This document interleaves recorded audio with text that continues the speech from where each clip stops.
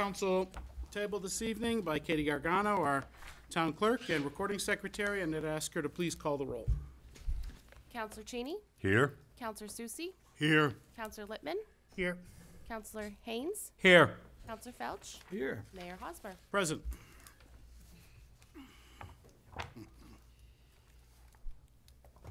Also joined by City Manager Kirk Biotti as well as Finance Director Glenn Smith. Sorry. Moving along to item number 6 this evening. It's a council proclamation, which is the presentation of the 2022 BNR's Award. So, usually I think we step up here.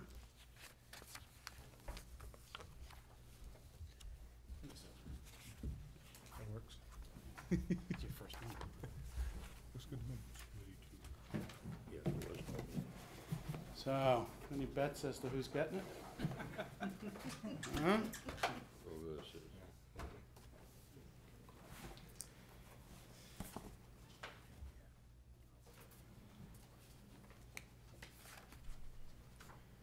It's someone that took 2 pages.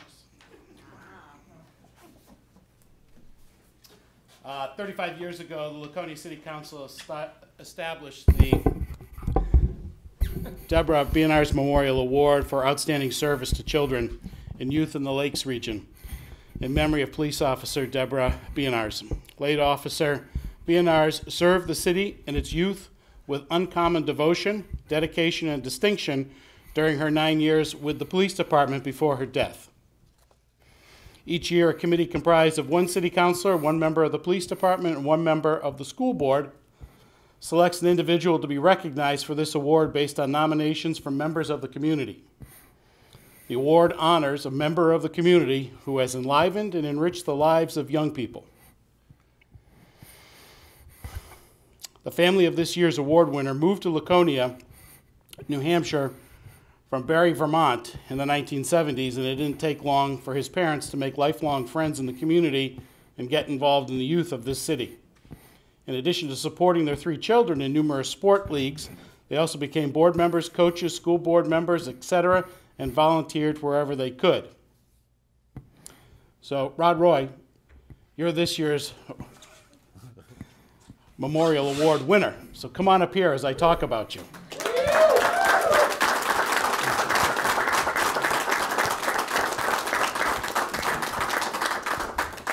The winner of this year's award had an 18-year coaching and 20-year board member career with the Laconia Chiefs youth football and cheer, coaching at every level with kids from tiny mites to the oldest participants. During his time, he held many board positions, with his longest tenure as the league president. He also served on the state board representing LYFCA as its voice among other programs from around the entire state. He was also a coach of several New Hampshire FBU all-star football teams that played around New England and competed well with much larger programs. Upon his retirement in 2018, the LYFCA established an annual scholarship in his name to support local Laconia youth in the endeavor to continue their education and sports involvement. In 2001, he started coaching in the Luathanis Youth Basketball League, which he retired from last year after his 20th season. In this league, he also held numerous board positions, including president for many years, and continues to coach the All-Star team and officiate hundreds of games as a volunteer. He was a major part of bringing the Laconia Holiday Tournament back to life after many years of hiatus from when his parents were a major part of its success. This tournament brings schools and programs from all over the state to our city for a tournament encompassing 3 full days. In 2003, this year's honoree started to coach not only football, but also a very new lacrosse program at the middle school level, coaching middle school and youth football during the same season. Not only is he the coach, but he has been heavily involved with the kids, their teachers, and making sure players maintain sufficient grades to earn their playing time on the field. He's also been supportive, strict, and very structured for the success of the kids in the classroom as well as on the field. He is still heavily active in coaching football and still has the support of the lacrosse team that he has handed over to a couple of former players he coached over the years. In 2004, he started coaching the Laconia Middle School basketball team and still coaches there today.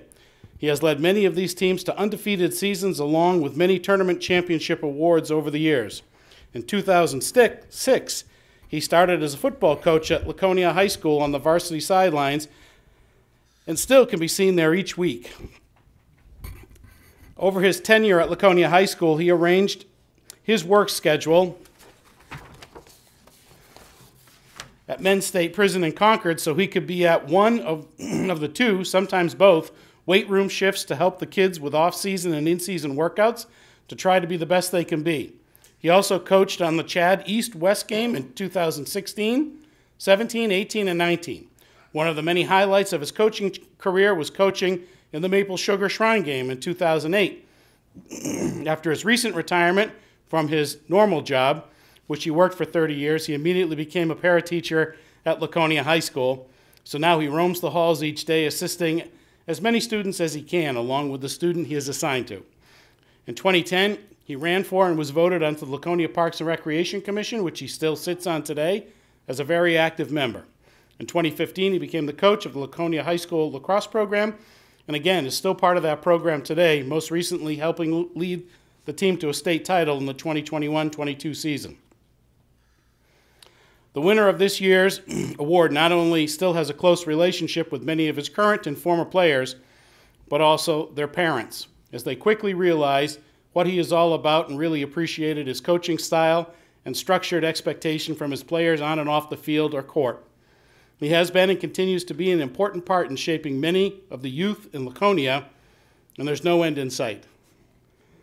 The father of this year's winner was the first ever recipient of the Deborah Bionars Award upon its inception 35 years ago.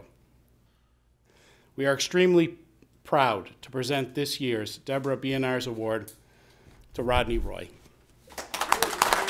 Congratulations. Really well earned. Really well earned. I think you were surprised.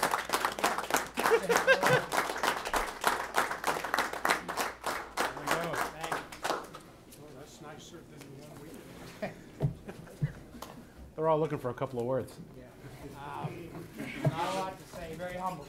I appreciate it, thank you very much. Thanks, Rodney.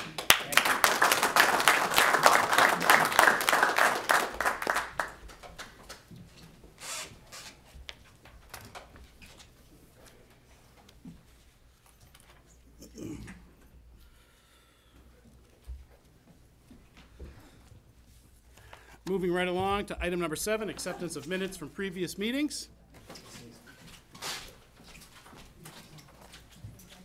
Minutes of the regular city council meeting of January 9th, 2023 were distributed to the city council on January 19th, 2023.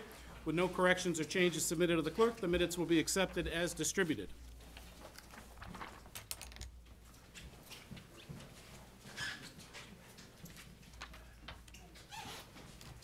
Item number 8, under consent and action items, 8A, request to establish rental fees for Boardwalk and Weirs Boulevard vending spaces for Laconia Motorcycle Week 2023, 100th anniversary of such. Approval from the City Council is requested to confirm the rental fee for this Boardwalk and Weirs Boulevard vending spots for Laconia Motorcycle Week 2023. As you can see, the new fees are in front of you with 10 by 12 Boardwalk vending spaces at $1,750 each. 90-foot block of space for the Laconia Motorcycle Week Association, no charge. Weirs Boulevard, 6 10 by 12 spaces, $550 each, or 1 12 by 75 for $2,000. Please note that the vendor fees for the Boardwalk spaces were last increased for Laconia Motorcycle Week 2022 when the council approved increasing the fee from $1,500 per space to the current $1,750 per space. There are 16 vending spaces rented on the Boardwalk for Motorcycle Week. This report was submitted by the city manager. Right now, I'll be looking for a motion to approve the rental fees for Laconia Motorcycle Week 2023. Vending spaces located on the Boardwalk and Weirs Boulevard as presented. So made by Councilor Phelps, seconded by Councilor Susie. Any further discussion? Seeing none, all those in favor, please indicate by raising your hands. 5 votes in the affirmative, that motion passes. Item number 9 this evening is citizen comments for matters not on the agenda. If you're here present in the chamber and would like to speak to a matter that is not on the agenda, please step forward. Nope. Okay. Moving along to item number 13, which is public hearings. Item 13A, which is the public hearing granting an easement on city land, parcel 458-205-20. Notice of this public hearing was made available in the December 30th, 2022 edition of Laconia Daily Sun, posted at Laconia City Hall, Laconia Community Center, Laconia Public Library, and the offices of the SAU. Action on this item may be taken up under unfinished business later on this evening. I'd like to open the public hearing at 7:13 p.m., and if you would like to speak to this matter, now would be the appropriate time.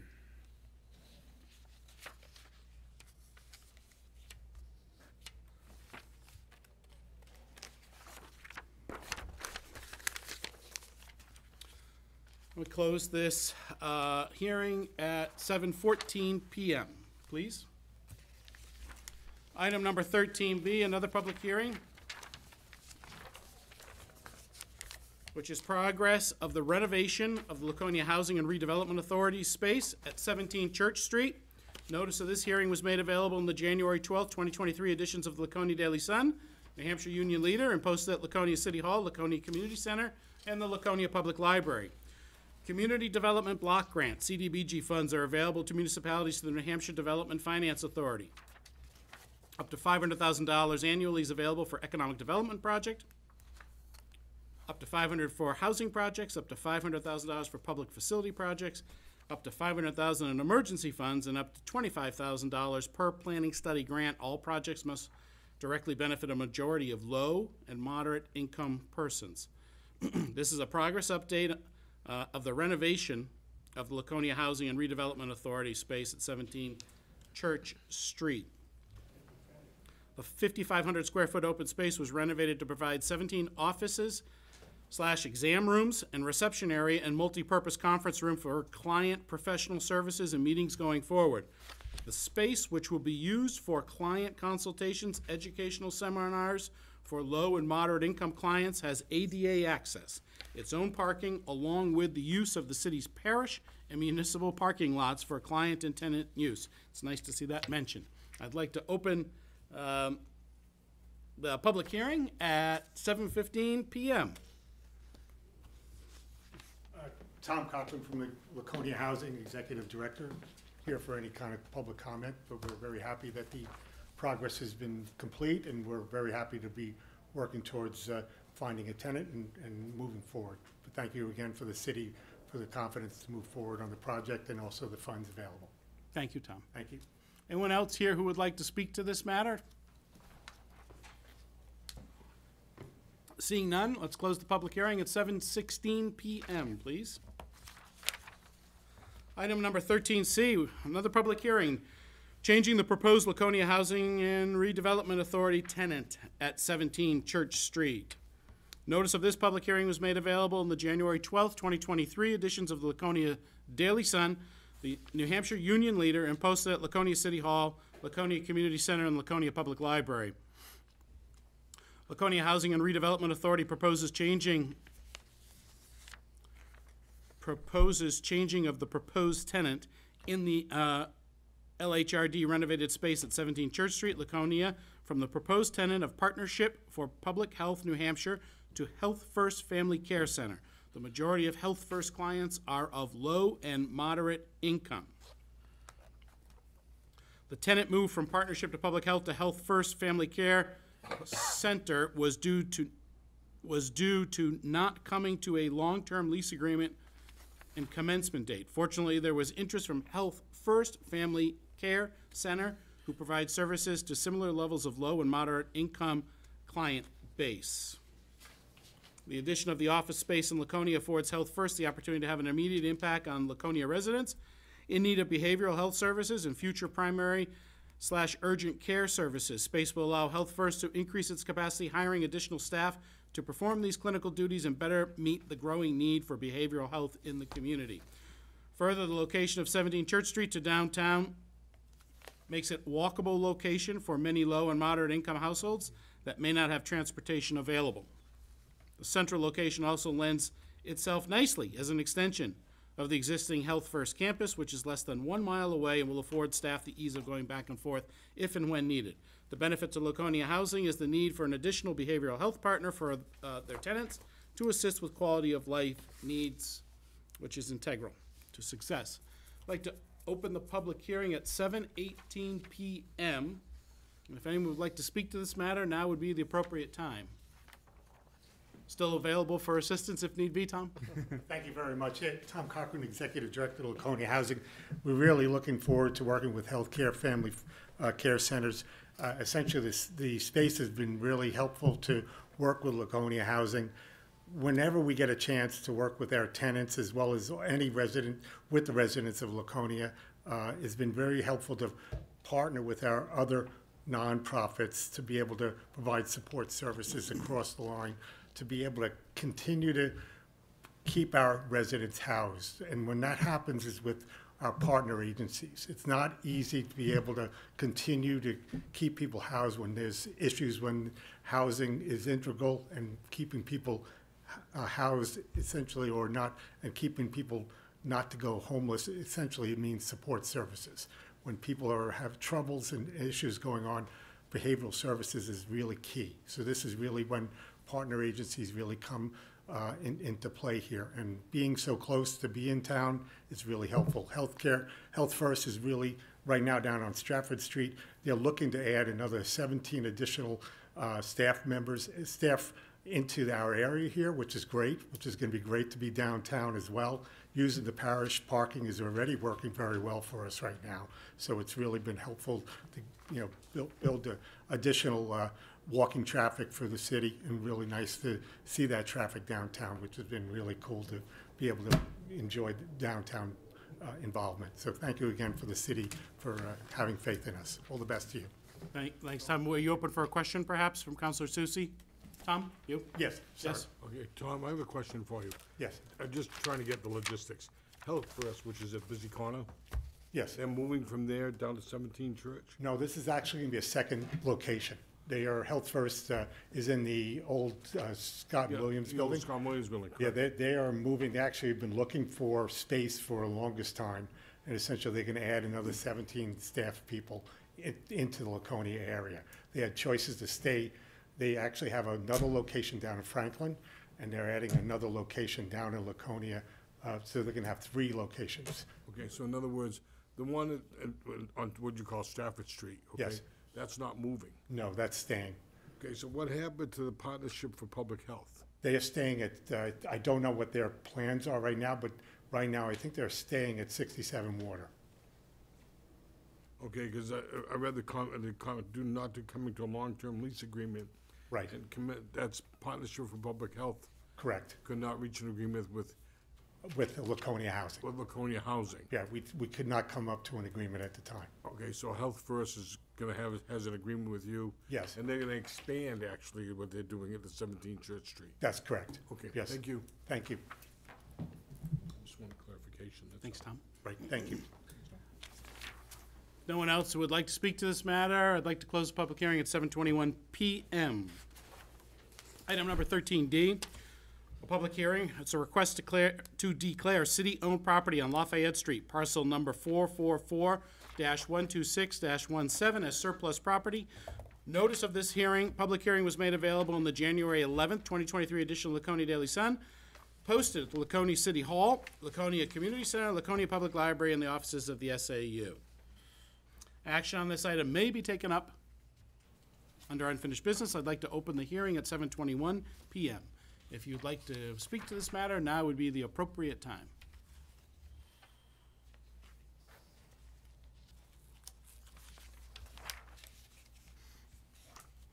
With no one speaking, I'd like to close the public hearing at 7:22 p.m., please. Item number 13E, final public hearing of the evening.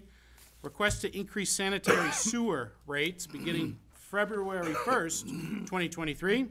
Ordinance 2023-189-50-01. Notice of this hearing was made available in the January 14th, 2023 edition of Laconia Daily Sun, posted at Laconia City Hall, Laconia Community Center, Laconia Public Library, and the offices of SAU. I'd like to open the public hearing on agenda item 13E at 7:22 p.m. If you'd like to speak to that matter, now would be the appropriate time. Seeing no one is speaking on this public hearing, I'd like to close the public hearing at 7:23 p.m. Item number 14 under presentations, which is a legislative update from Representative Steve Bogert. Welcome. Thank you.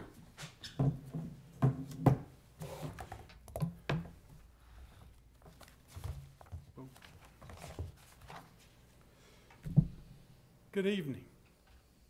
Good evening, Mayor, councilors, City Manager. My name is Stephen Bogert. This is my first presentation to the city. Council of the State of New Hampshire's monthly revenue focus for the month of December. Okay. The information for this presentation was provided by the Department of Administrative Services. All right, so they come out with this once a month. I'm not sure if anybody's aware of it yet, but it does come out once a month, and it's sent out to everybody so they can see how the state is doing on a monthly basis. And they do an analysis of it, comparison to the previous month and our plan and of the same period of last year. The unrestricted revenues for the general and educational funds received during December total $322.8 million, which was above the plan by $59.8 million and above the prior year by $16.4 million. Year-to-date unrestricted revenues totaled $1,224 million, which was above plan by $207 million and above the prior year by $39.7 million. So it shows we're going in a interesting direction. For if you listen to the news and stuff, you would go, wow, because they don't paint such a pretty picture. They keep painting how gloom and doom and everything's going on, and yet New Hampshire seems to be able to wiggle through all of that. It might be a little tiny, and I apologize for that, but all right, for business taxes for December totaled $193.3 million, which were $36.6 million above plan and $5 million above the prior year. Year-to-date business tax collected continued to be above plan by $114.9 million and $13.3 million above the prior year. According to the Department of Revenue Administration, the largest contributor to the increased business tax revenue is the estimated payment being up 1% compared to the same time last year.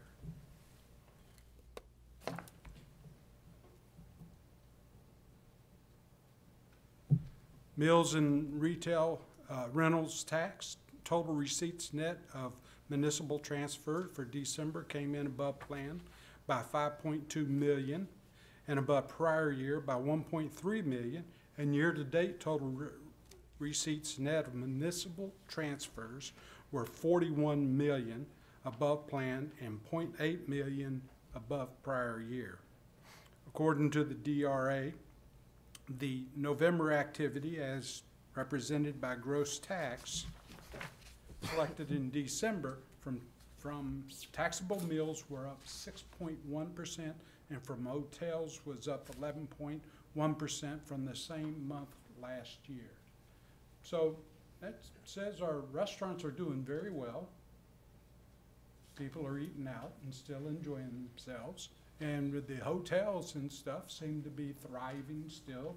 So that means people are coming and enjoying the New Hampshire way of life up here. To me, anyway. Tobacco tax receipts for the month were $20.2 million, or $1.6 million below plan and 1 million below December of last year. In addition, year-to-date collections were 8.9 million below plan and 6.3 million below the same year-to-date period last year. According to the DRA, year-to-date stamp sales were 8% and the bond receivable balance was 14% below prior year. So, on a good note, I guess people are smoking less. And on a bad note is we are not getting as much money from it, which I guess is a good thing, because then it's not paid out to the health side of it. So I guess it's a win-win. Interest and dividend tax collections for the month were reported at 4.8 million, which were 1.2 million above plan and 0.9 million above prior year. Year-to-date collections through December came in at 33.5 million, which were above plan by 0.6 million and 6.6 million below prior year.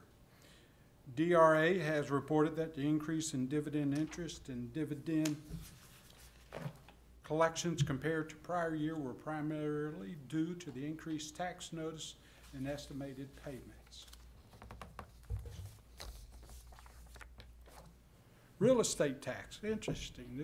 This was an interesting one, because once again, if we watch the news, you would think everything's going in the wrong direction. The numbers will speak for themselves, I guess.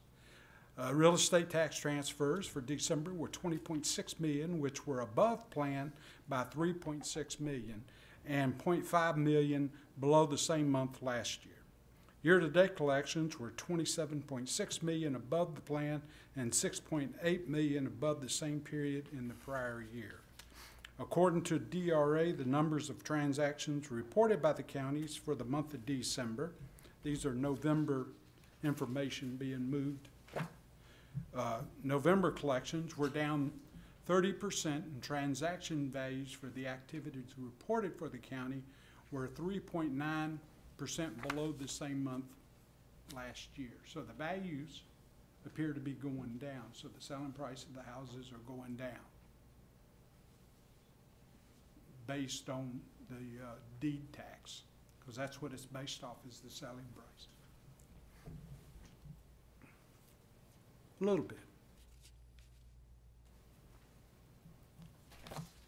Other revenues for December were above plan by 7.5 million and above prior year 5.5 million, primarily due to the interest income. Interest income is reported as unrestricted throughout the year until it is allocated between restricted and unrestricted funds in accordance with the state statute. Not real sure what that is, so gotta look that one up myself, so.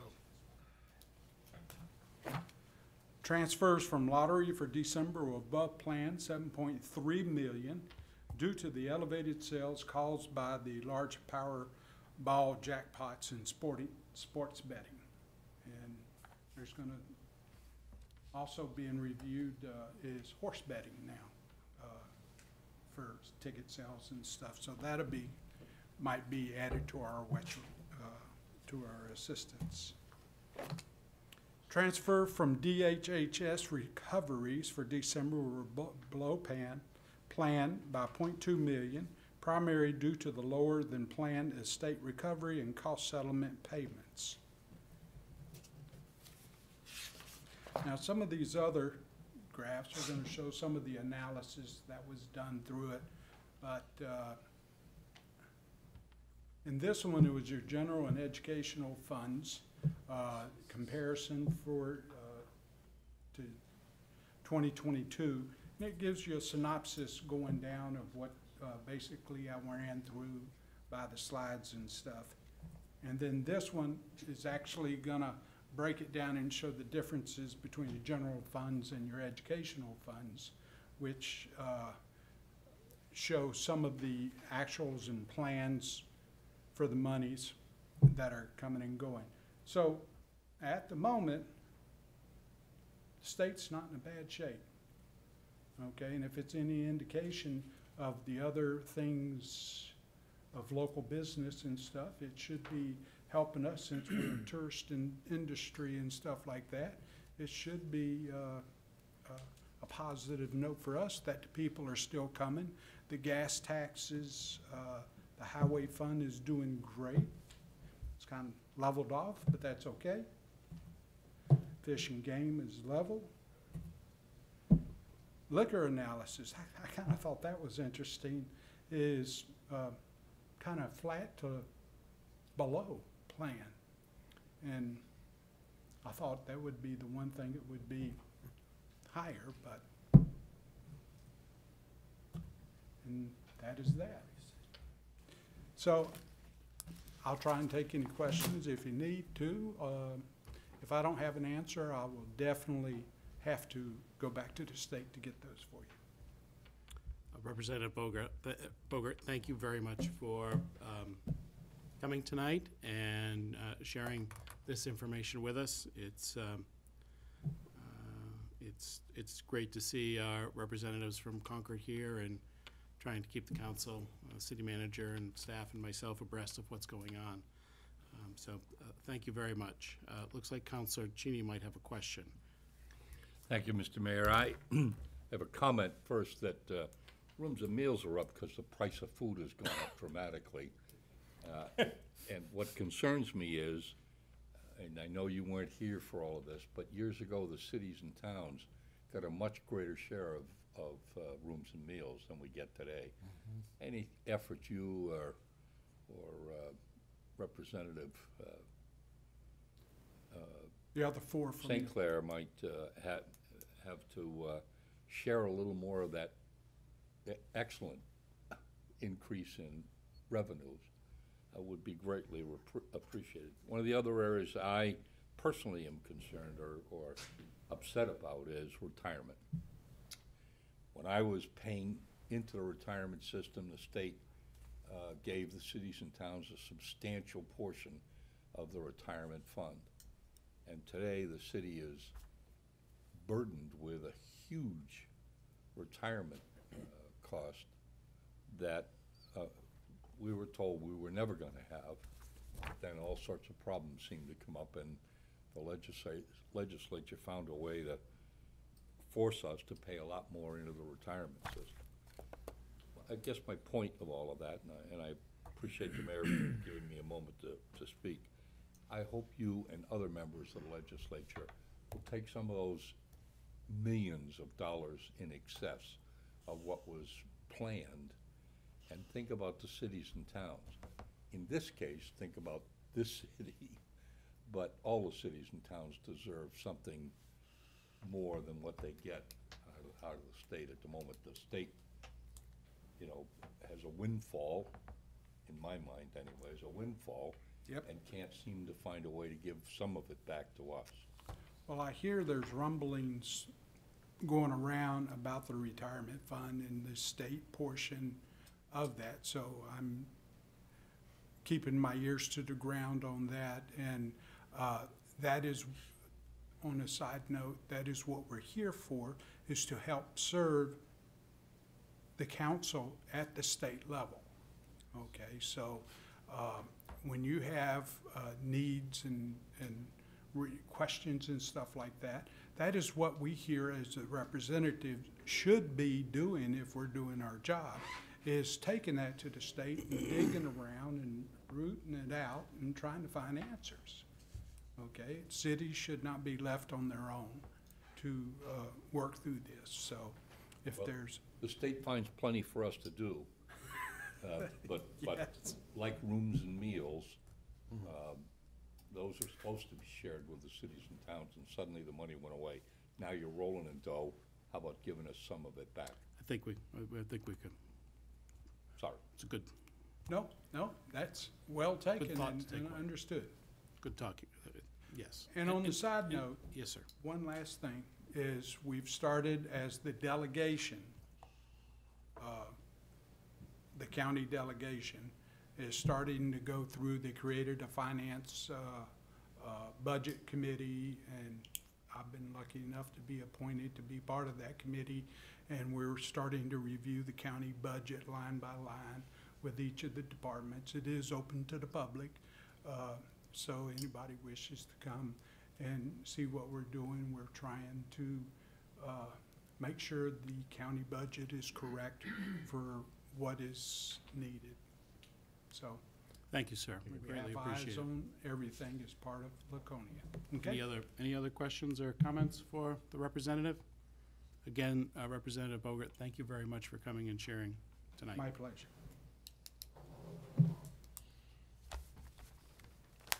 I apologize. No, it's okay. I think you, look, I don't think anyone here disagrees with what you, Not at all. by any means, okay? You know, it's, We're not the Concord. we do, we'll move on to number 15, which is Good. mayor's report. It certainly, you know, a number of ways, there are many ways to cut those numbers and to analyze those numbers.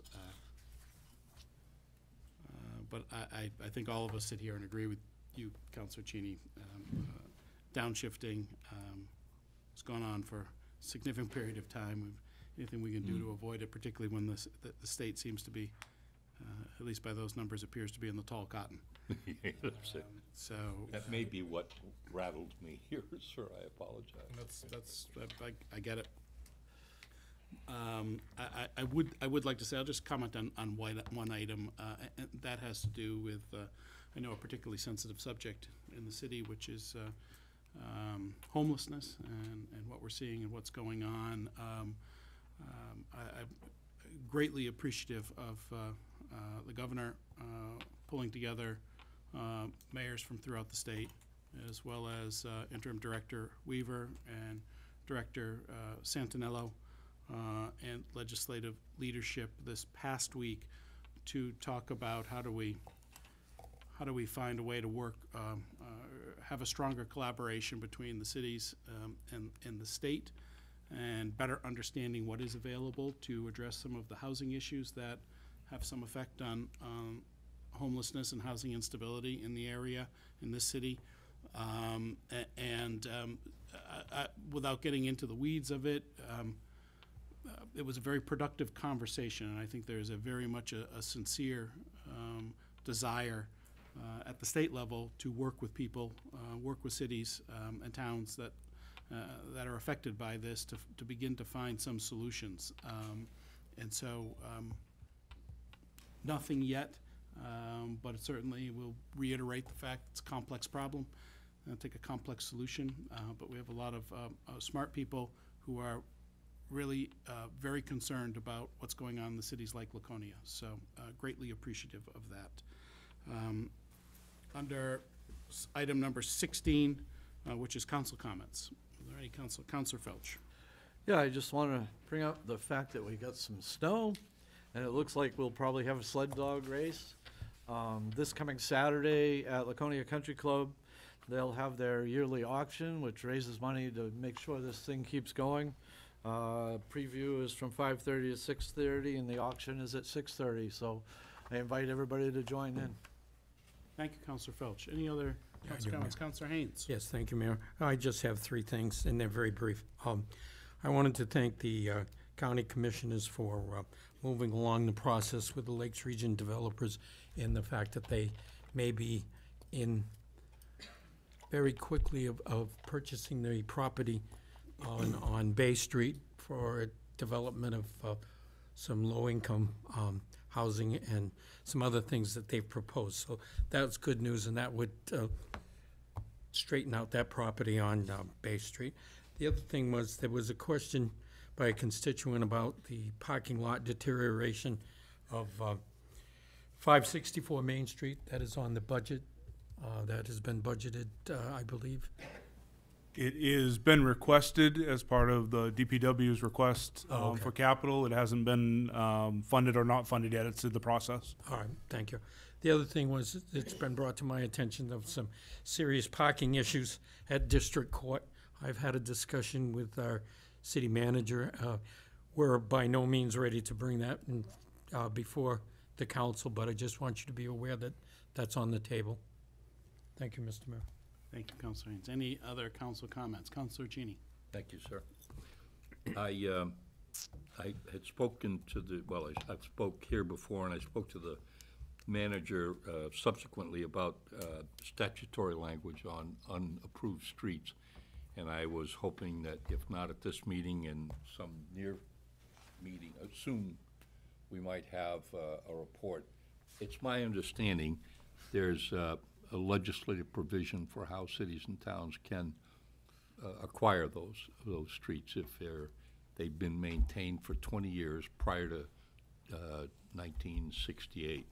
So I'm hoping we can take a look at that statutory language and see if it applies to any of the 100 or so unapproved streets we have.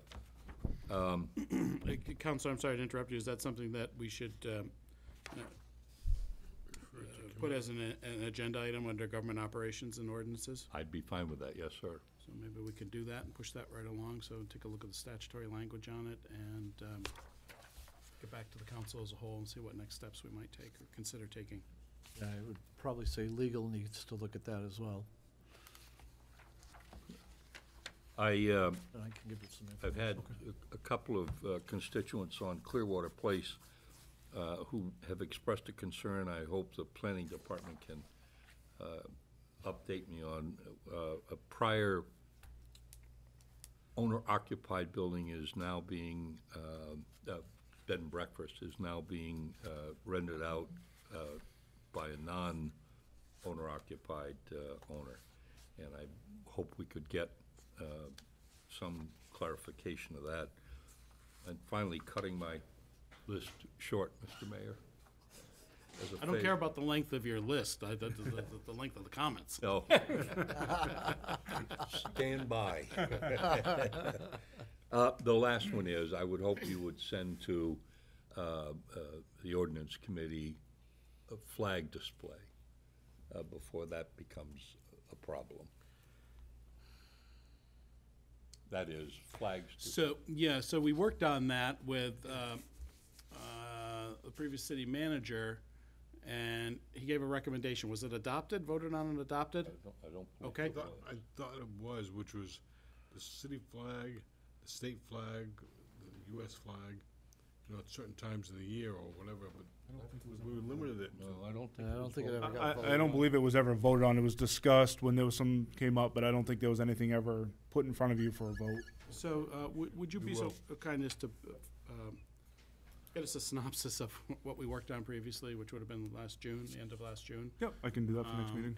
And let's, that may very well be something that we should look to structure, formalize, and share that with the government operations and ordinances. Yep, I can do that. Please. Thank you, Mr. Mayor.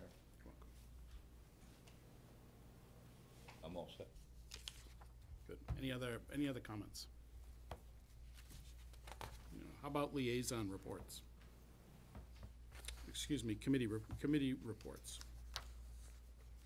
Any committee reports? Liaison reports?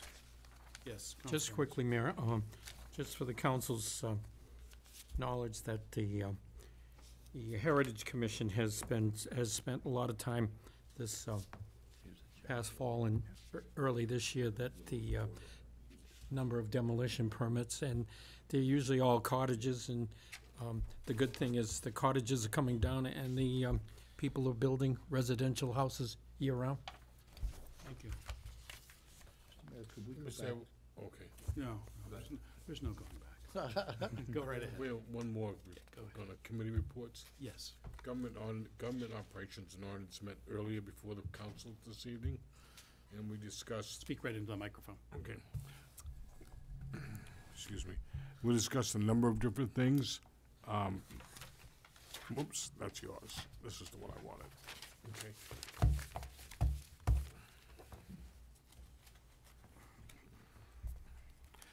We talked first with the city planner and working on a definition and what we do with like dilapidated or abandoned properties. And the fire And- chief. And the fire chief was here, the city planner, the city manager, and the committee of Councilor Felch, Councilor Cheney, and myself, okay? And it's gone back to the city planner to get some definition with the city manager on dilapidated buildings, hazardous, stuff like that. Gonna check with some of the other cities within the state, come back to us with an ordinance, an updated ordinance that we can bring forth that's got a little bit more strength and clarification to it. Okay? Thank you. Then we had another discussion concerning the historic district, okay? And their outline of their charter, you might say, and the way they want to operate. That was given to us after review by the city planner and the two commissions, okay? A lot of red line updates done to it. We've had a couple of questions in regards to the possibility of combining the two, historic and heritage together, okay? So that we have one, because it seems like the, I believe it was the Heritage Commission, all they're really doing is a lot of demolition permits. And we should try and bring that together and work that through. So those two items, what we talked about earlier, those will be coming back to us later on. And we'll add that to the agenda of the items we just talked about. Thank you, Counselor Susie. Go right ahead. Bruce, is there anything else? Nope. No, we're all set. I'm all Okay. set. Wanted to make sure we had. Thank you.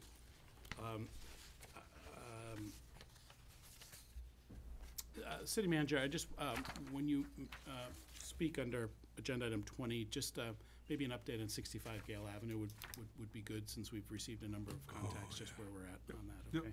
So, any other liaison reports? Seeing none. Under agenda item 19, this is citizens' request to comment on current agenda items. If there's a current agenda item that you'd like to speak to, please step right up, introduce yourself.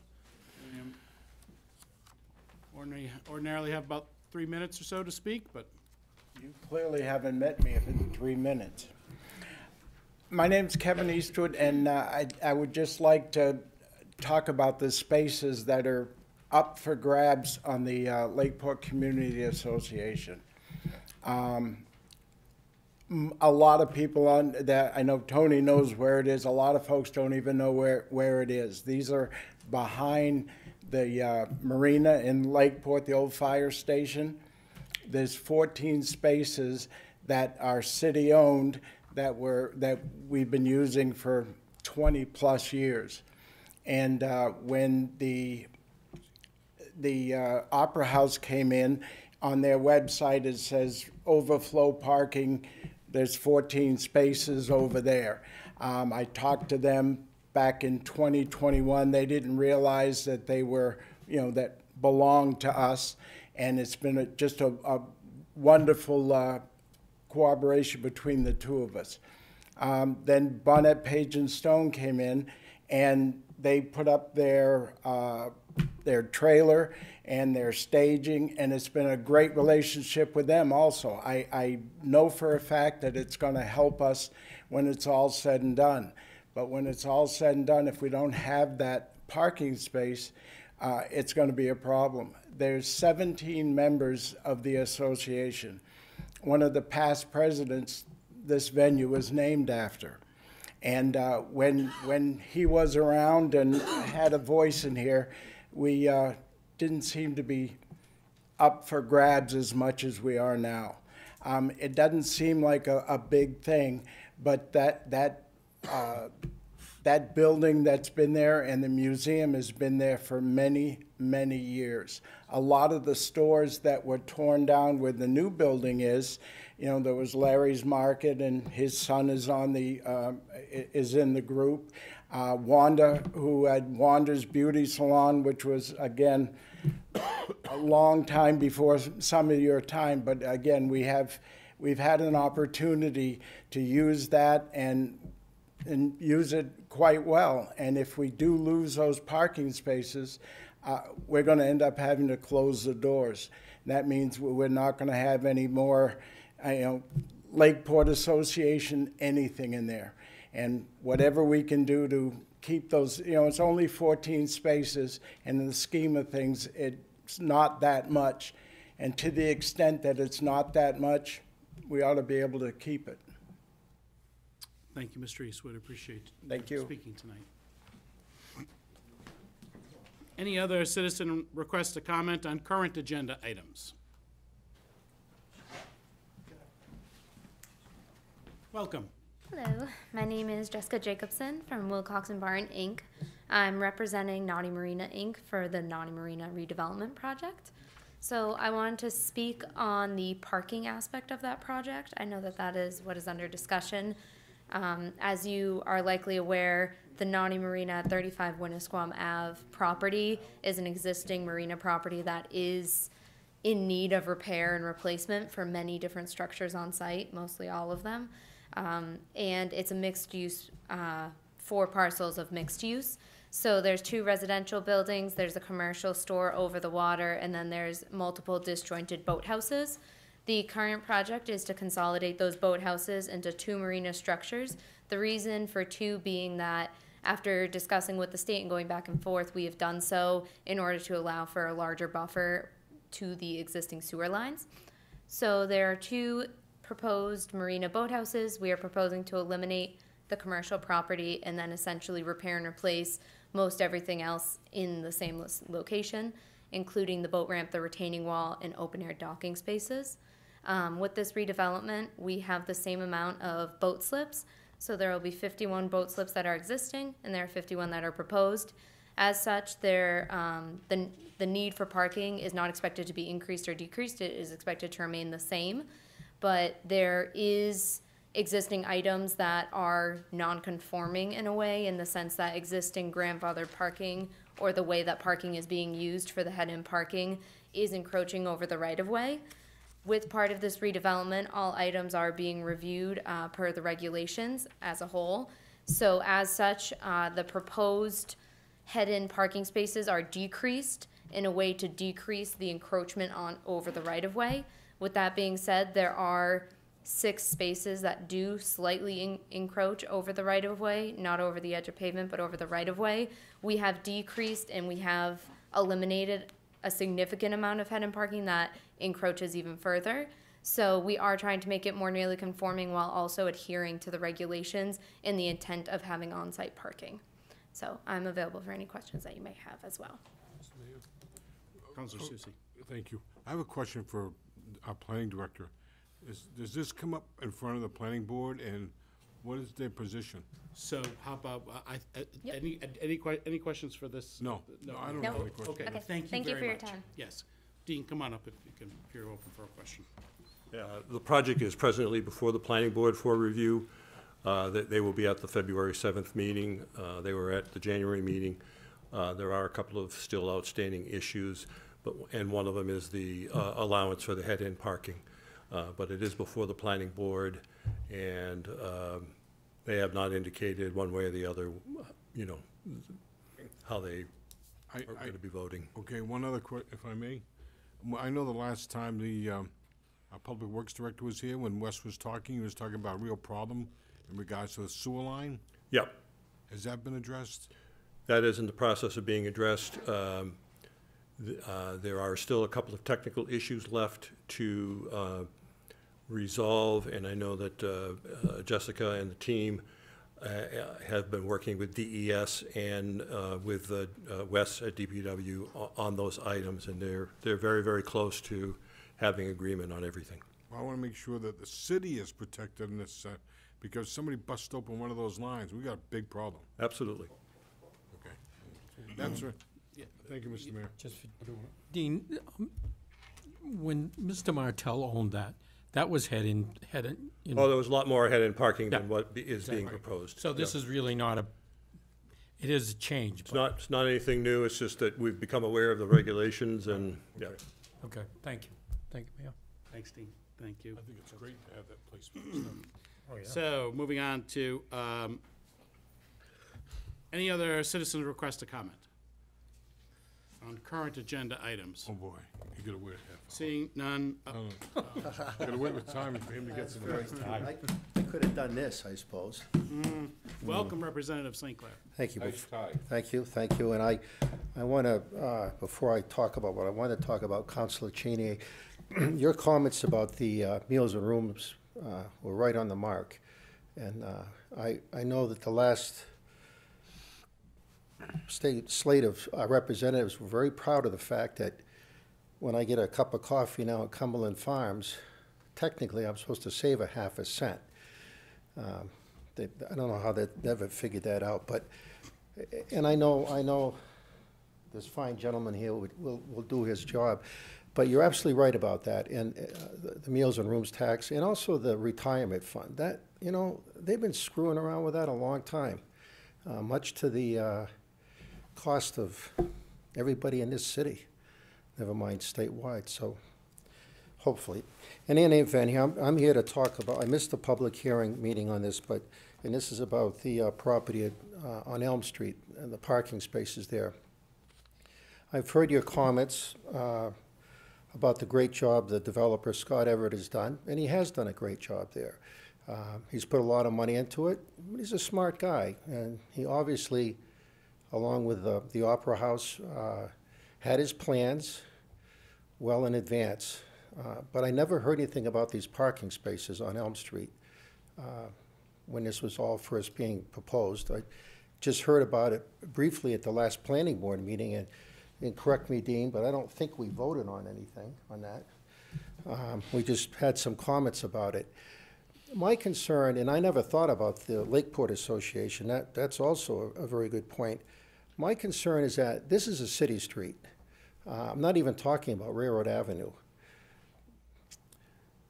As some of you may know, there have been some property owners on Main Street, including the city with the Colonial, on Lakeside Avenue, that have put a lot of money into their businesses. What would stop them from coming up and saying, geez, you know, I've just done all this work, and I sure would like to have 5 spots here in front of my business to help my business out, and not have other people parking here. I think it's a very bad precedent. There was a comment made to me about people maybe parking there for 2 hours or 3 hours and using the Wild Trail. Well, that's something that could happen right here in downtown. Maybe it does. I don't pay attention. At my business, right down the street here, parking is always, and no remarks about my loading zone, but parking is a premium down there. And quite frankly, my customers, some have found out about the church and have parked over there and walked over. That's just the nature of the beast. If Scott or somebody else is concerned about the length of time people park there, you know you can regulate that. You've done that on Church Street in front of the spa with 15-minute parking. You've put some loading zones and restricted some parking on Canal Street to help some of the merchants over there. It's not something you haven't done. But to take away a section of parking on a city street, I think sets a bad precedent. I will remind you, I don't believe it was Jim Morash, but at one time, the Mount Washington wanted about 15 to 20 spaces on Lakeside Avenue reserved specifically for their customers. And what the city did to resolve that was they put longer parking meters at the time. I think they had 5-hour limits on them. So you could feed the meter up to 5 hours, which would cover the boat cruise and stuff like that. But they weren't given the right to own those parking spots on the street. Again, I've spoken to several citizens about this, and I haven't found any disagreement with what I'm saying right now. I just think you should really think this out. And again, Scott Everett has done a great job, but he's not alone. There's a lot of other people, maybe not on that level, but they've put money into their businesses to upgrade them and make them beneficial to themselves as a business person, but also to the public and other businesses at the same time. So I really hope you think long and hard about this. I don't believe you're voting on this tonight. It says discussion in here. So are you discussing it or voting on it tonight? I think it's our anticipation that it may be, it's on the table. It may come off the table for discussion, but I don't anticipate a vote. Okay. Thank you all very much for your time, and it is absolutely a thrill to be standing before you again. Thank you. Thank you, Charlie. Emphasis on standing, right, Charlie? It's a thrill for us, too, Representative. Let's move along to the city manager's report, agenda item number 20. Thank you, Mr. Mayor. I don't have a lot for you tonight, so I'll get right into it. The Public Works is meeting with interested contractors for our road program next year. We don't know what the financing is gonna look like yet, as far as how much we're gonna have in the budget for it, so they're just working out all those details now, and when they know what they're funded with, they'll be able to start making decisions on what gets repaired and what work gets done. I'm not gonna talk about the Winnipesaukee River Basin or the sewer collection, because we're gonna talk about it later, but one thing I just wanna mention in there, so I don't forget to say later, in the, under the Winnipesaukee River Basin, it shows that we have they estimate their budget for their 2 years, they came in under budget, so we have to pay more, so we have to pay the overage. That's, not an uncommon practice to happen. This number here that you'll see, the 393,000, and I don't even know if I've talked to the finance committee about it, I can't remember, but that's been factored into the numbers that you saw and that we'll be discussing later. So that's in there. And that's all I have on that piece. On the economic development report, not a lot of major changes with the unemployment rate. And on the second page, you'll see that we've gone through our 12 months. So our annualized CPI number, which is one of our factors for the tax cap, came in at 8%. That's all I have on those two topics. As far as your Gale Ave, I did ask the planning director, so if you're all right, I'll defer to him. He was looking into it for me. We have notified the property owner that, in our opinion, he does not qualify for the owner-occupied provision because he's not living on the property and has another primary residence elsewhere in the state. He maintains that he is, and he is supposedly putting together additional documentation to try to prove to us that he is. We have not seen that documentation yet. There's a limited amount of time that we can wait for him to provide that. I mean, he's either got it or he doesn't have it, as far as I'm concerned. You know, a few more days or so to wait for that information, and then we will go to the next step to try to enforce and the short-term rentals at that property. I know of the past, I think it was last weekend. Not this past weekend, but the weekend before, sorry, the holiday weekend, there was an issue with parking in front of the property, and that's a continuation of the same kind of stuff that's been going on for a few months now.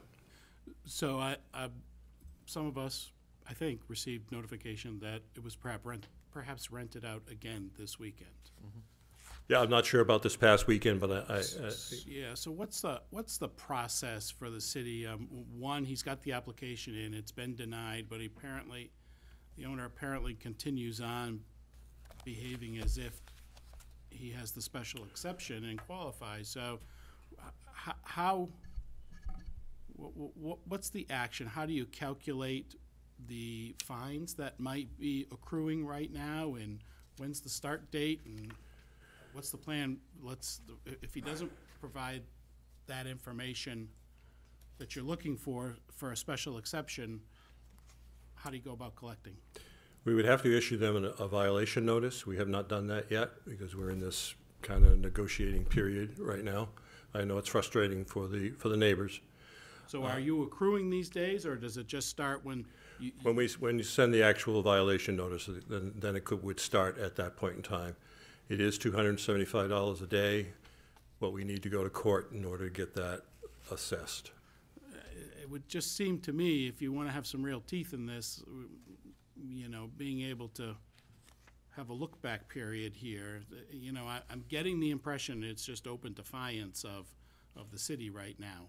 And I think that's an accurate summation. You know, this is the type of stuff as it impacts the quality of life of people around them, or around that house. I mean, it's totally unfair to them. And you know, this owner is taking in Airbnb income every weekend, and the city is really just sort of, you know, somewhat impotent up until the point we decide to issue the notice. Anyway, it's frustrating. Yep. Councilor Lippman. I'd ask that you issue the notice and negotiate afterwards. Thank you. Okay, we can do that. I'm with Councilor Lippman. All right, very good.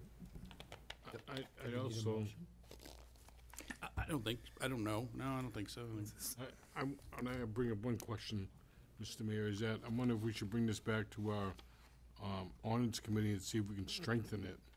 If we need to strengthen the ordinance or the regulations or whatever it sets for the Airbnb so we can move like this, there is something behind it from our end. Well, I'm happy, I'm certainly happy to take it back, take it back there and take a look at it. I think it's always, I think they should always be open for reconsideration and improvement. I don't know if we're ready for a rewrite quite yet, but Councilor Lippman? If I could. When we're trying to enforce something, it's not the time to start to change the regulation in the middle of it. So I'd suggest that we get through this situation under the current ordinance and then refer it. You can't be changing the rules and enforcing at the same time. I agree with that. I just want to make sure that we're ready to change it later. I think it's always in your prerogative to be looking at ordinances and bringing them. I mean, I don't think we're quite there yet to rewrite, and I agree with Councilor Lippman. That's not the appropriate time. If I could, secondarily, we might learn something through the process that would inform it. So. Yep. Correct. Dean can come back and let us know. Dean, how have it you went. had any progress as far as hiring an outside vendor to track these units that are? I have talked with several vendors. We're going to go out for a request for proposals shortly. I've committed to them that when we do that, I'll let them know directly. There's 3 or 4 different companies that we've talked with. They all offer approximately the same services. They all offer approximately the same cost. There are differences.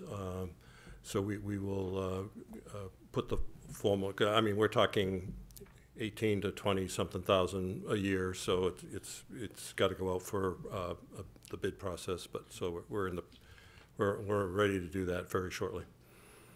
Okay. I wanted to ask a different question, since this is actually to the manager and the accessory dwelling unit. I know has been a rewrite of that based on councilor comments has been affected by all the other things that are going on in the department. Do you have any forecast on that coming back to us? I apologize, Councilor Lippman, for the delay. But quite honestly, I think we're looking at probably a March to April timeframe. Thank you.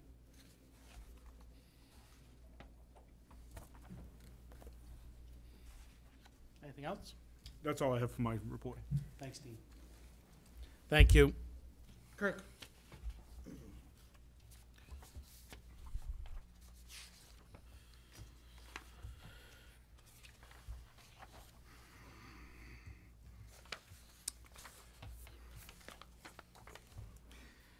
Katie, I mentioned how much I love how you've put the agenda items on the sheets here. We go in so many directions. It's so nice to be able to look at this and say, man, that's just where we left off. So, under new business, item 21A, which is sale of lots number 3 and 4 in the Lakes Business Park. Kirk, would you like to walk us through this just a little bit? Yeah, absolutely. There was an offer to buy lots 3 and 4 in Lakes Business Park. The commission met. The proposed property use is going to be a solar farm. Is what they went with. The commission non-unanimously, but it was voted by the Lakes Business Park Commission to accept this. Once that moves on, it goes to both this council and to the town selectmen in Guilford. They've approved it on their end as well. So the last approval needed would be to for you to approve this sale, and we can move that forward. Okay, so the purchase price for lots 3 and 4, it's 83 Airport Road Solar LLC, has agreed to pay $195,000 total for both lots, correct? Correct. For commercial solar. Is there a realtor involved in this that we pay? Yes. Okay, oh, I see Weeks at the bottom. Yep. Okay, all right. So, There's a motion here, which is, and it's a motion to move to approve the vote of the Lakes Business Park Commission for the sale of Lot 3 and Lot 4 in the Lakes Business Park in the amount of $195,000, and to authorize the city manager to sign the required documents in connection with the sale. So motion made by Counselor Haynes, seconded by Counselor Felch. Is there any further discussion on this? Counselor Cheney. Could we just have the size of the two lots? One is 2.54 acres, and the other one is 2.55. Thank you. Sorry, I didn't look. I have one more question. Yes, Counselor Susie. Kirk, you said it was not a unanimous vote. Yeah, there was a few questions that were raised. One of them was, does this usage conform to the intent? We did get a legal opinion on it. The legal opinion was, although it didn't maybe fit the intent of the original park, there's nothing in the conveyance that disallows you to approve the vote for this type of property. Because I think one of the originations was that it can create jobs and stuff like that, and this would not. And that was what came up in the meeting. Council Lippman sits on the committee for you. That did come up. We did go through the process of looking into that, and that was the answers that we stand at right now. Okay, thank you. Thank you. Could we hear from Counselor Lippman? Mr. Mayor? I'll ask a quick question. Is there going to be any type of structure built on the property besides just the? I think all they said was if there was, it would be just a small to support whatever they're doing there, but it was going to be a solar array is what they were building. Counselor Cheney, the property at 307 Hounslow Avenue, Lot 3 is 2.54 acres. Yes. The 315 Hounslow Avenue, Lot 4 is 2.55, so almost identical in size. Certainly, if Counselor Lippman would like to speak to this, may, of course. I raised concerns at the meeting and was the vote against it, but I'm going to support it here just based on the fact that, I think the rest of the Business Park Authority voted for it. The town of Guilford had voted for it. In my mind, it's maybe not the highest use for the lots. On the other hand, this is a partnership, and I was the only vote against it. I feel like at this point it's we've not heard anything from any of the other business park individuals come up since this time. I think that we've had the Business Park Authority operating for more than 20 years at this point, and I think there's an interest to finish up the tenancy and to put the park in a different posture, if you will, and that's I think where the rest of the members were. And while I don't fully agree with that, I'm not so adverse against it that I would vote against it here. Thank you. Counselor Susie. One other question, Counselor Lippman. How many more lots are there to be taken care of, do you know? There's one remaining. Which one is that one? Is that? I believe it's lot 1, I believe. Right there in the corner? Yeah, so there's one, yep. Because Stafford Oil bought one. Right So, there, okay. Counselor Felch. Yeah, I was just wondering, how is this tax being that there's no structure and it's not really a vacant lot? So we tried to look into that. I'm still trying to look into that. I'm trying to find where these other places, they built another place and I haven't got the answer. So there's not gonna be a whole lot of tax revenue coming out of it, but I couldn't tell you what that number is. Okay. That was my other question. I mean, it's not really a vacant lot, but there's no structure, so. Any further discussion on this matter? Vote on the table? Motion on the table? Seeing none, all those in favor of this motion, please indicate by raising your hands. Opposed? You're a little late. You're coming in, But yeah? I'm really, All right, 5 votes in the affirmative, that motion passes. Agenda item 21B, which is a request to approve angled parking on Winnisquam Avenue. The planning board has an application pending from Naughty Marina on Winnisquam Ave for a redevelopment of the marina. Part of the proposal is Naughty Marina wants to have angled parking, which we heard about earlier, head-in parking in a limited section of Winnisquam Avenue. Under RSA 267:71-I Roman 3, angled parking is permitted with authorization from the City Council. The applicant has approached Councilor Haynes about the council approving angled parking. Historically, the previous owner had angled parking on a longer section of Winnisquam Avenue. This requires a change to ordinance 221 parking, standing and stopping, section 28 angled parking. Proposed amendment is attached to your packets this evening. Right now, I'll be looking for a motion to waive the reading of this ordinance in its entirety and to read by title only. So made by Councilor Susie, seconded by Councilor Cheney. Any further discussion? Seeing none. All those in favor, please indicate by raising your hands. If 5 votes in the affirmative, that motion passes. Secondly, looking for a motion to move for first reading of amending ordinance 221-28 angled parking to allow angled parking on a limited section of Winnisquam Avenue. So made by Councilor Haynes, seconded by Councilor Felch. Is there any further discussion on this motion? Seeing none, all those in favor, please indicate by raising your hands. It's 5 votes in the affirmative. That motion passes. Finally, looking for a motion to move a schedule a public hearing on February 13th, 2023, during the regular city council meeting to gather input prior to adoption. So made by Councilor Haynes, seconded by Councilor Lippman. Any further discussion? Seeing none, all those in favor, please indicate by raising your hands. That motion passes.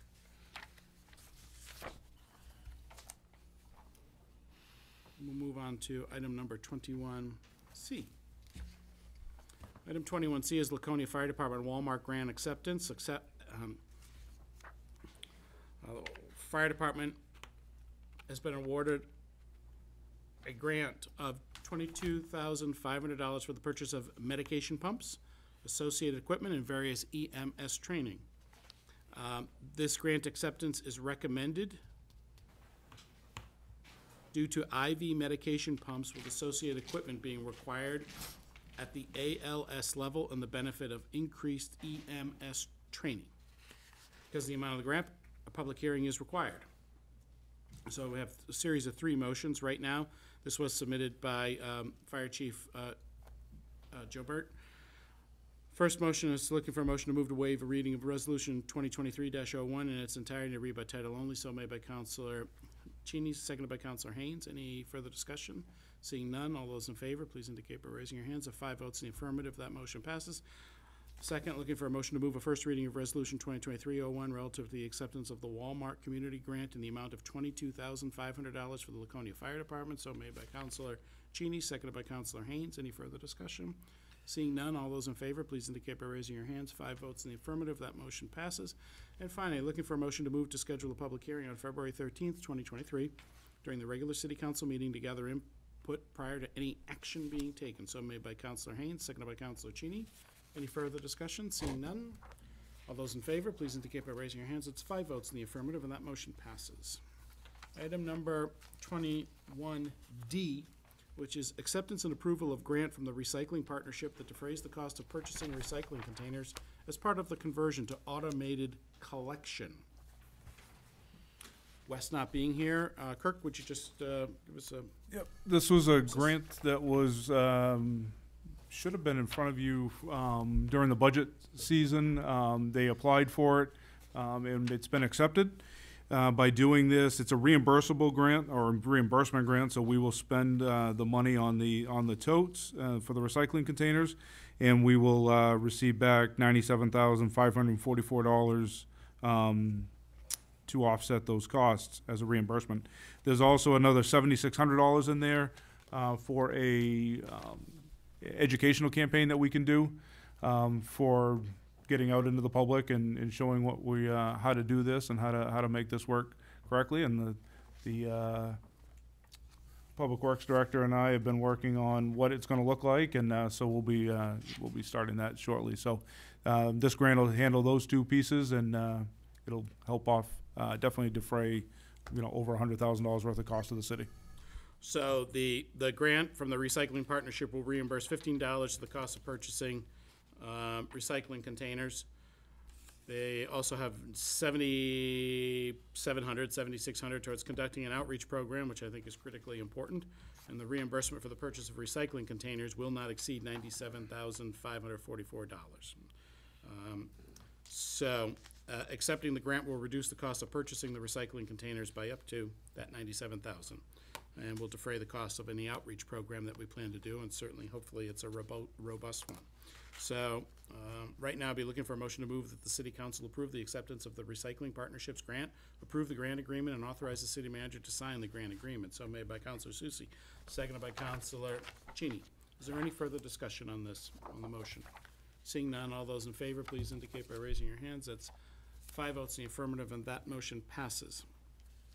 Item number 21E, which is authorization of boat dealers to act as agents for the city of Laconia. Boat dealers listed below have been operating as agents for the city in the collection of boat fees for the last several years. The state has required these dealers to show evidence of a surety bond in order to authorize them to collect fees for the city and state. The city can cover these dealers under our current bonding insurance at no additional cost, provided that they are authorized annually by the city council to act as agents. Fiscal year 2022, the city received approximately $120,000 in boat registration fees collected between these dealers and the city clerk's office. The staff recommendation is asking the council to authorize, city clerk is asking the council to authorize the following boat dealers to act as agents for the city: Flightcraft General, Northwater Marine, Watermark Marine, Paugus Bay Marine, Lakeport Landing, Irwin Marine, and Winnisquam Marine. So right now, I'd be looking for a motion to approve the renewal of the boat agent agreement between the state of New Hampshire, DMV, and the city of Laconia and boat dealers. So made by Councilor Haynes, seconded by Councilor Felch. Is there any further discussion on that motion? Seeing none, all those in favor, please indicate by raising your hands. It's 5 votes in the affirmative. That motion passes. Next, looking for a motion to authorize the city clerk to sign the boat agent agreement on behalf of the city of Laconia. So made by Councilor Felch, seconded by Councilor Haynes. Is any further discussion? Seeing none, all those in favor, please indicate by raising your hands. 5 votes in the affirmative, that motion passes. Moving along to item under unfinished business. Item number 22A, granting an easement on city land. Dean, since you're still here, could you maybe come up and walk us through this briefly? Yeah, so once again, this is the piece of land the city owns from the end of Spruce Street to out to Growth Road, which is part of the Lakes Business Park. The easement is to create a second driveway for the proposed apartment complex. Because of the number of units that they have at the site, they need to have 2 driveways. It's a fire code requirement. So in addition to meeting that code requirement, the other advantage of having the second driveway is that it helps disperse the traffic from the apartment complex in 2 different directions, so that's not all ending up on Province Street. Councilor Littman, go right ahead. So I think when this came before us, I think we were supportive of it, but there were certain conditions in terms of what was going to be constructed, lighting, so forth. Right. I don't see these in here. And unfortunately, one of the attachments that you should have gotten, you did not get, but I have some copies here. So if you could take one and pass it around. We went back to the planning board on January 10th and proposed a additional set of conditions for that the developer would have to adhere to, which I believe address the issues that you raised, Councilor Lippman, concerning the standards to which the road would be constructed, the lighting, atmosphere, and the standard of maintenance. In addition to that, there was a line inserted into the proposed easement language, which kind of repeats the same thing, and I'll just read that one line. Other than that, the easement language is the same as what you saw before. But there's an additional sentence that says, "The roadway will be constructed and maintained in accordance with the city's requirements, and specifically in conformance with the planning board approvals of May 2nd, 2022, June 7th, 2022, and January 10th, 2023. I have talked with the representative of the developer. They are okay with those sets of conditions that we just approved, and it was their intention to do this anyway. So when it says city-type street construction standards, that seems like a loose term. Well, the city has I know we do. but that- multiple standards depending upon what DPW views as the amount of traffic, and so it's like, just, so it's to a city standard, not necessarily the same standard that would be for Union Avenue, but it would be to a city standard, which is over and above what we would require for, say, a private driveway or a private road. Counselor Susie? I still have problems with that wordage, because I want to make sure that we don't end up with a situation like we've had before with other private ways, that all of a sudden the developer's gone and we have to find ways to maintain or accept the street. Is there something that, or maybe I'm just thinking too much on it, we want to make it so that if something happened, that could be very easily just turned into an accepted city street. So to turn into an accepted city street would require your action, and so it would have to As go far through the as city council. The building of the road will be built to city standards, that if we had to go in and take it as a street, we wouldn't have to do anything else to it. That's, I think, is my bottom line question. If it was relatively new, that would be a correct statement. If it's 20 years down the road, just like any other road, it would be in whatever condition it's in. I think the issue is understanding there's a difference between Union Avenue and, say, Pleasant Street and, you name another street name, okay? Yeah. Linney Lane, for example. I think what we're expecting is that it's built to a standard where the standard is related to the amount of traffic that's expected. Yep. Right, and that it would be accepted as a road under the expected reasonable level of traffic.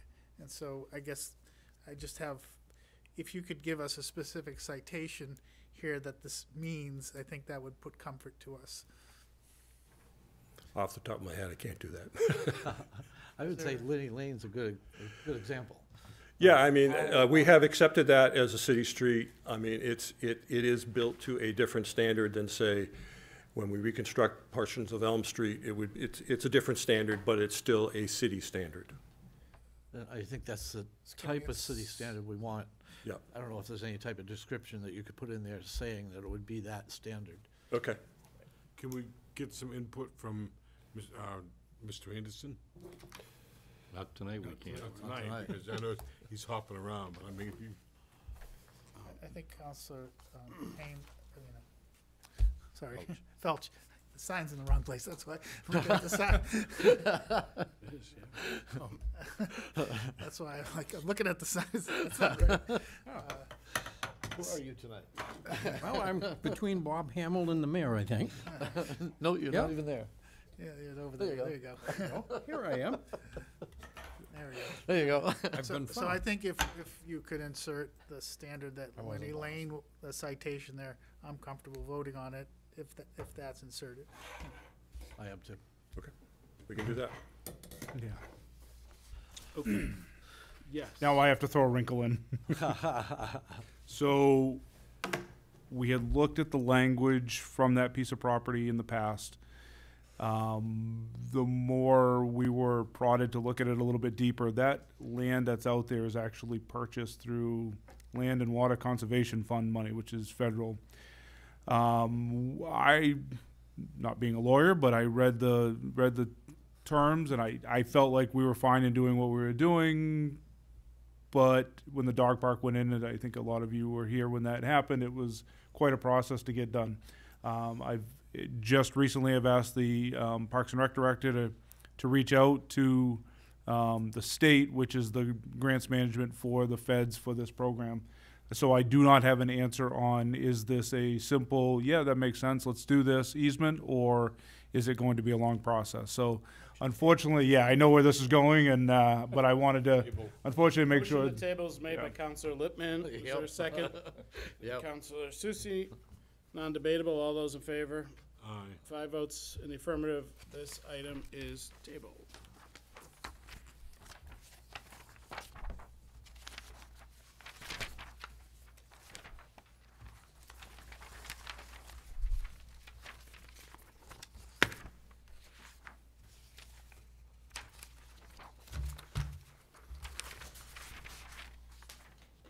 Item number 22B, changing the proposed Laconia Housing and Redevelopment Authority tenant at 17 Church Street.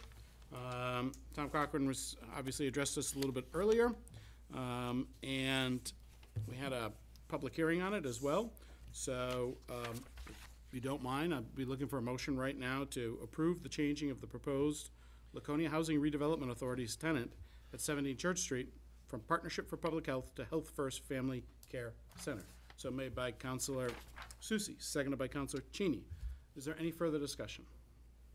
Seeing none, all those in favor, please indicate by raising your hands. That's 5 votes in the affirmative. That motion passes. Item number 22C. Request to declare city-owned property on Lafayette Street as surplus property.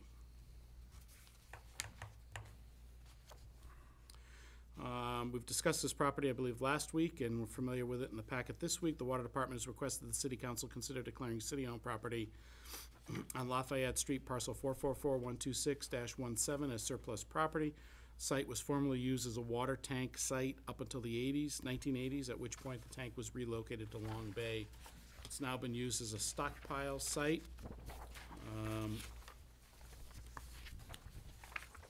Number of neighborhood complaints over the years about the noise, the piles of material, overall aesthetic of the site.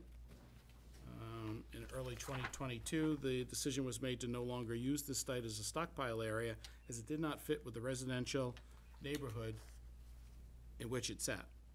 So the Water Department is requesting this site be declared as surplus property in order to be able to pursue the sale of it to someone that would have intentions of adding one or more homes on the property. Per section 183 of the city's code, the city council held a public hearing earlier this evening to accept public comment regarding the declaring of the property described as surplus. So, right now, be looking for a motion to move to approve the request to declare city-owned property located on Lafayette Street, parcel 444-126-17 as surplus property. So made by Councilor Phelps, seconded by Councilor Susie. Is there any further discussion? If I may, Mr. Sure. Mayor? There was a question that came up last week, or last council meeting, by Superintendent Crawford, that any funds that we get from the sale be designated or stipulated to the Water Department. I don't see that in here, and I wouldn't want to see that in here. I just want to make. You wouldn't want to see that in there? Not want. Okay. Okay, I think if it's a city property, as much as I agree with it, but it's a city property, we would be setting too much precedent, I think, and, you know. So it's not in the motion, so it looks like it wouldn't be part of the. Exactly. Those, not where the proceeds would be going. That's how I'd read it. Any further discussion? Seeing none, all those in favor of the motion, please indicate by raising your hands. That's 5 votes in the affirmative. That motion passes.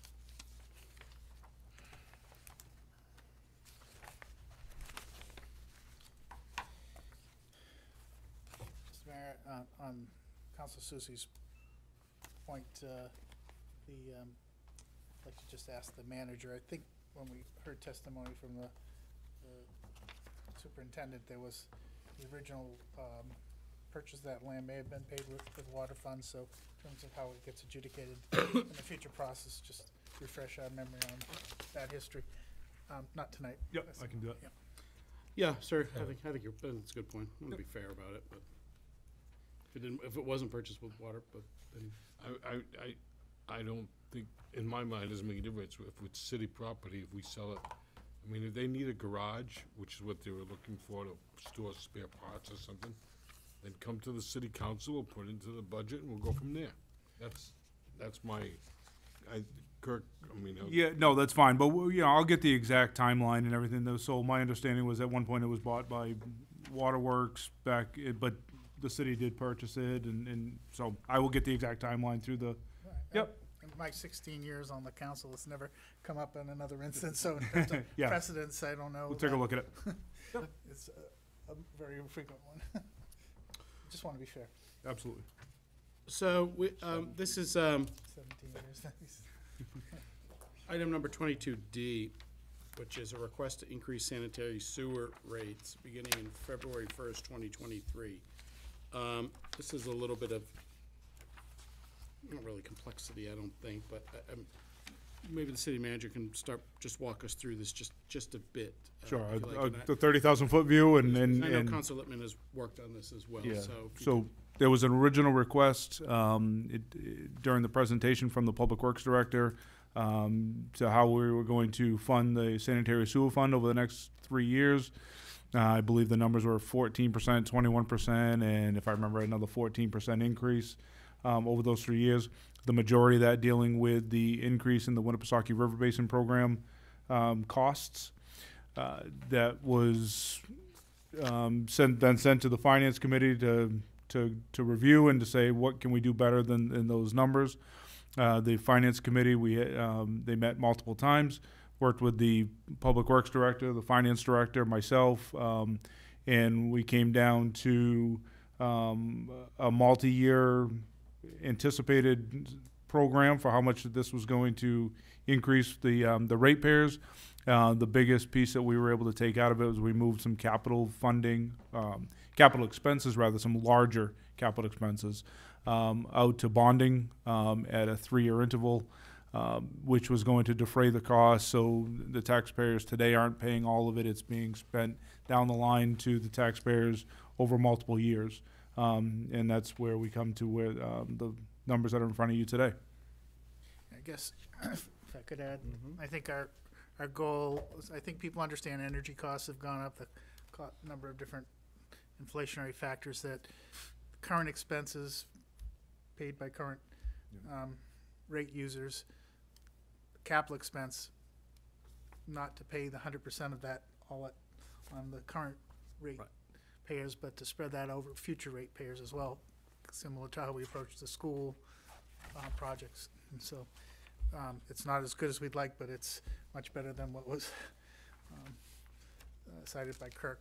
We do need to protect the sewer system in terms of not polluting our waters and so on and so forth. So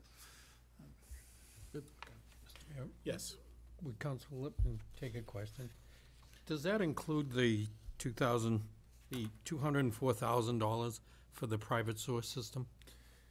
Not in the FY24, that it is in there in the FY25 and out, but it's certainly something we haven't had enough conversations. It's in there as a line item, but certainly we can have that discussions moving forward in budget discussions as to whether or not that's going to move forward year to year. Okay. Yeah, I would highly suggest that we need to have more conversation about that. Not so much about the funding, but the legal ramifications about inspecting private sewers and getting involved in private property and that type of stuff. The only other question I have, City Manager, these projections that are out for 9 years, are these actual figures, or are they just estimates? He can, Glenn Smith can correct me, but they're estimates on some stuff. I mean, certainly, bonding rates and what we're going to be spending, that there are some estimates built into that, certainly. Okay, I'm fine. Thank you, Mayor. thing is, the ultimate rate is adjusted based on actual experience, and sometimes it'll be a little bit more, and sometimes it'll be a little bit less, depending on, lining up bids and doing construction and that kind of stuff. Oh, I understand, but my concern was the fact that, I hate to use my terminology, but there's a lot of water that's gonna go over the dam, and we're projecting Hopefully out. through the sewer, not. Yeah, yeah, well, that's sewer, but, yeah, we're projecting out to 2032, and, Yeah, that's, there's a lot of, I think you know. It's gotta where be I'm going. estimate. yes. Councilor Cheney, would you have your hand up for a I question? did.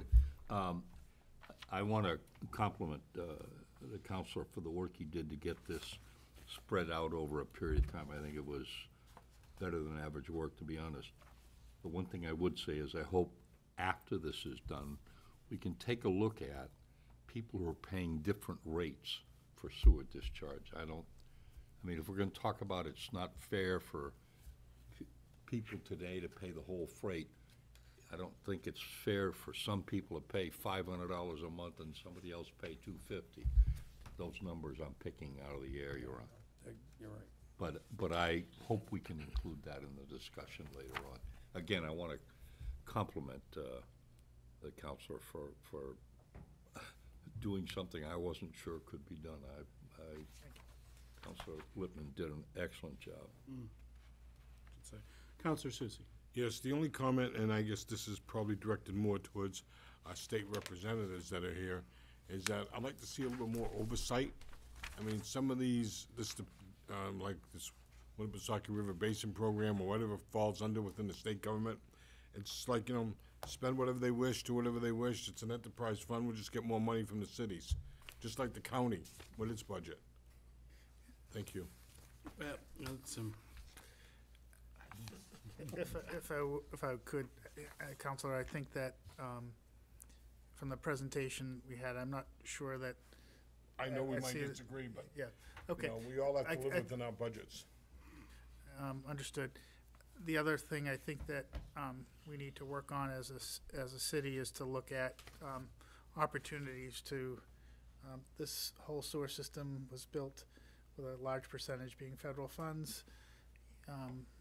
You may or may not agree with it, but there have been, you know, projects that have received federal funding to accomplish certain community reinvestments or investments, and that we ought to be looking for our chance to participate in something that's not just for Laconia, but for the whole Lakes region and the whole New Hampshire economy. So working with our federal delegation on potential grants in this space could help. You know, what we're doing here and spending here is not just for Laconia and not just for the Lakes region, but all the water that, you know, right. Lake Winnipesaukee is connected to Opechee, which is connected to Winnisquam, which is connected to Silver Lake, which forms the headwaters for the Merrimack River. So, you know, everybody in the state nearly has And a at stake some in point, this. it goes over a dam. That's right. The dam into the Atlantic Ocean. I've always said our water is the biggest asset we have. It certainly is, so, Okay? yes. And we gotta protect it. But, and I've asked the same question you have, Henry, about water department. You might say, look at certain grants, especially when the Councilor Cheney's been there with me, especially when we're looking at the state school, how we're gonna develop all of that, okay? And, So I guess, you know, in terms of having that on our agenda for working either through Laconia or working through the Winnipesaukee River Basin project on that opportunity, that, you know, as that, you know, to talk to our federal delegation about opportunities that might help the whole region and the whole state in effect. So we have a series of 3 motions right now. I'm looking for a motion to move to waive a reading of this ordinance in its entirety and read by title only. So made by Counselor Cheney, seconded by Counselor Haynes. Any further discussion? Seeing none, all those in favor, please indicate by raising your hands. 5 votes in the affirmative. That motion passes. Looking for a second motion to approve the first reading of ordinance 2023-189-50-01, an ordinance amending chapter 189-50 sewer charges. So made by Counselor Phelps, seconded by Counselor Lippman, excuse me. Any further discussion?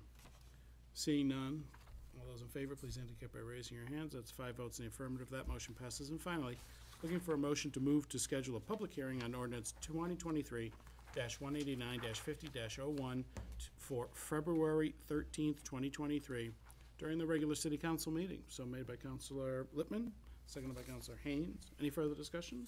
Seeing none, all those in favor? 5 votes in the affirmative, and that motion passes. Under item 22E, I believe Council Lippman may be making a motion to table. Taking it up, make a motion to take it off the table, not for purposes of bringing it to a vote, but just to update the. Yep. Is there a second taking it off the? Second. Seconded by Councilor Susie. All those in favor? It's 5 votes in the affirmative. That motion passes, and I'll turn it over to Councilor Lippman. So, I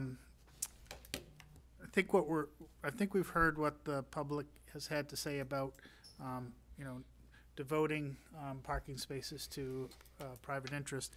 I think that the approach that we're trying to work through, taking into account the public comment, is something we describe as a limited license for patron use. I just bring to our attention that, you know, the businesses in the downtown, the city has purchased parking lots. We have the city parking lot, we have the parking lot there to support the merchants. In the Weirs, we've spent $4 million to upgrade. Again, the thing is that Lakeport downtown, there are 3 main villages in the city.